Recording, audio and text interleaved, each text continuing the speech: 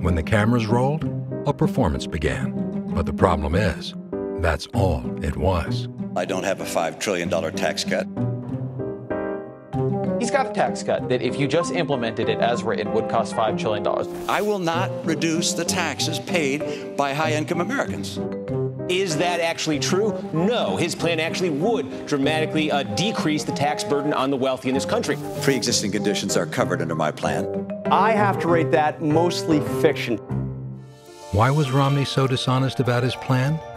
His massive new tax cut for millionaires means higher taxes on the middle class. And AARP says Romney's plan undermines Medicare by turning it into a voucher. We have real challenges to meet, children to educate, a middle class to rebuild. America needs a president with character, not a politician who just plays one.